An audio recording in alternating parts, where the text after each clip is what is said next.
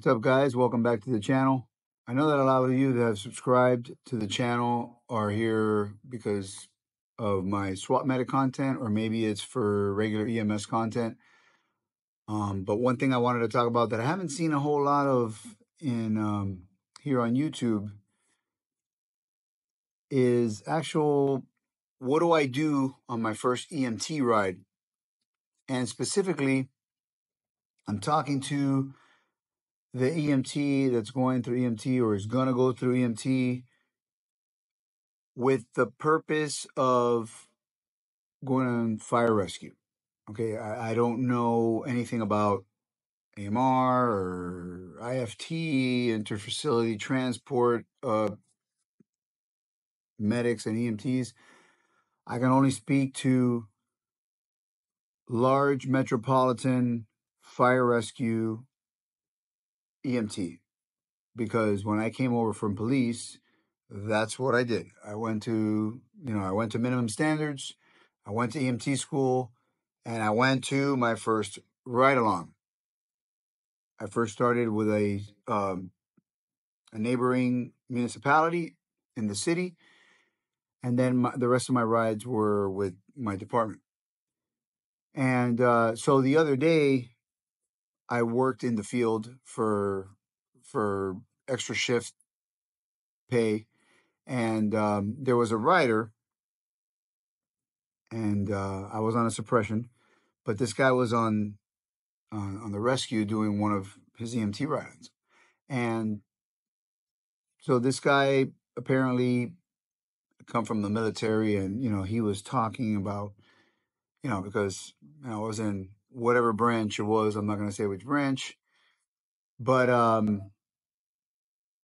he kind of felt a little entitled as to what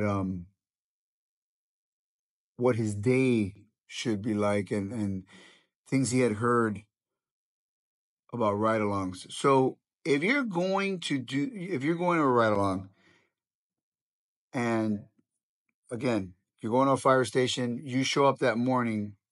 Man, when I came from police, I had almost 11 years with police with the same county, and I came over, and you're a zero. I was a zero at that point, right? So I went through minimum standards, I went to EMT, and I got out in the field at a station, and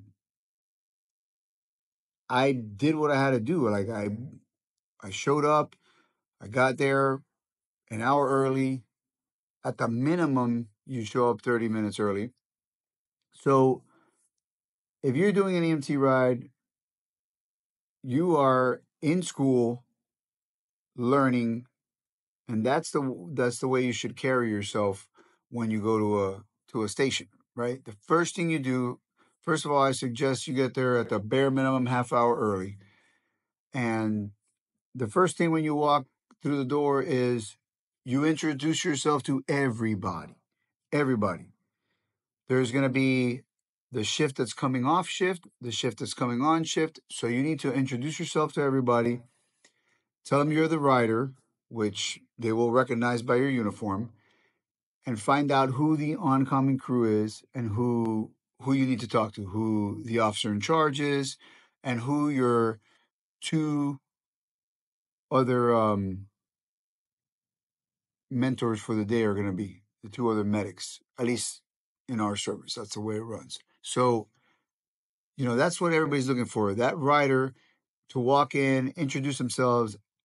So, number one, walk in and introduce yourself to everybody. That's something that is not just a fire service thing. I mean, that's just a life thing. Like if you walk into a party, you should go and say hello to everybody and introduce yourself. You don't want to be that person standing in the corner being like, I'm too cool for school, and nobody knows who you are.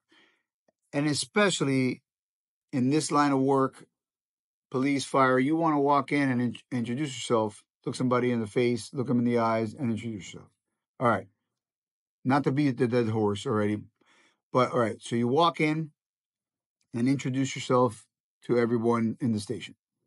When you find out who your crew is, they're probably, if they're worth their weight in anything, they're going to be outside checking the rig, and making sure that all the equipment that it needs to be there is there. So you need to jump on in and help them. All right, you're part of the crew for the day. So you're going to jump into the truck, and you're an EMT, so start asking EMT questions. You know, everything that you've gone over in school up to that point, you need to look for.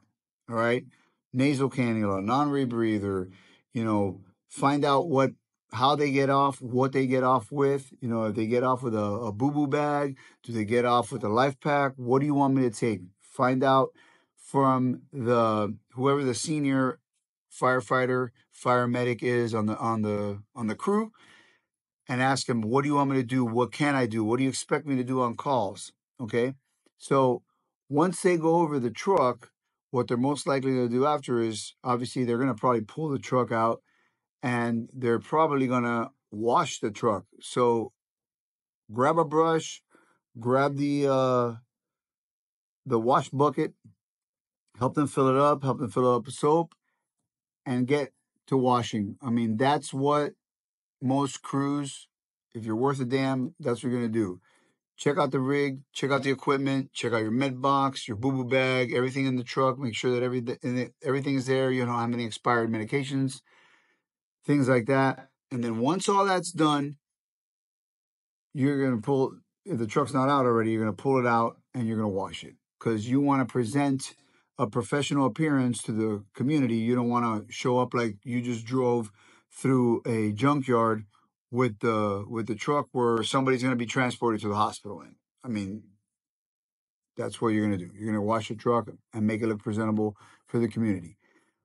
Once that's done, what most stations are going to do is they have station duties, right? So they're going to go inside, and they're either the suppression guys are going to sweep and mop their sleeping quarters, and the rescue crew is going to sleep and mop theirs, and then they're going to divvy up the day room, the bathrooms.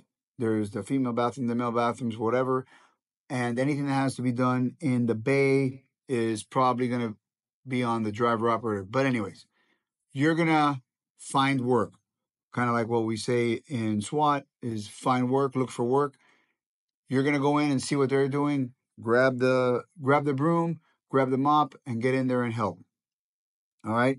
Once that's done, somebody's probably going to take up the chore of making breakfast. If you have time, if you're at a station that lets you actually eat. So if you're at one of those stations or it's a slow morning, find that if you see somebody in the kitchen cooking, hey, how can I help? What can I do? And they're probably just going to tell you, hey, man, just get your book, but get in there. It's the thought that counts. Get in there and try to help. You're part of the crew. This is the profession that you're getting into. This is the lifestyle that you're gonna live for a 24-hour shift every third day or wherever it is you're gonna work. This is what it's gonna be like. Okay, so if they don't need help, or once you're done eating, or once they're done cooking, you're gonna open up your book and you're gonna sit down on that dining room table with your back to the TV, and you're gonna go over everything that you need to go over for EMT. Same thing goes for medics, right? So you're going to sit there, back to the TV, and you're going to study, all right? Because while you're not running calls, that's what you should be doing. If you get a call, you jump on the truck, be the first one on the truck, get on that truck, put your gloves on, get ready to work, okay? Everything that they told you that you would be allowed to do, all right?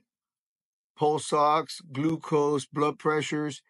If the door rings at the station, it's yours. If the phone rings, hey, answer it and find out how they want to, hey, this is Ryder so and answer the phone. At least they might tell you to stop. Once they tell you to stop, then you stop. But you want to show initiative. All right. You want to show initiative. You want to be that person that shows initiative, and you want to be first one on the truck, first one to get out with whatever gear they need to take out. The officer will probably tell you what they want you to do. All right. And when you get back from a call, you sit your butt on that dining room table with your back to the TV, and you get back in your books. All right. And That's going to be your pretty much your whole day of ride-alongs, and you're going to have however many ride-alongs you're going to do. All right. And that's going to be your recipe for success there. And I hope you got something out of this video. And if you did, please consider subscribing. And until next time, train for it.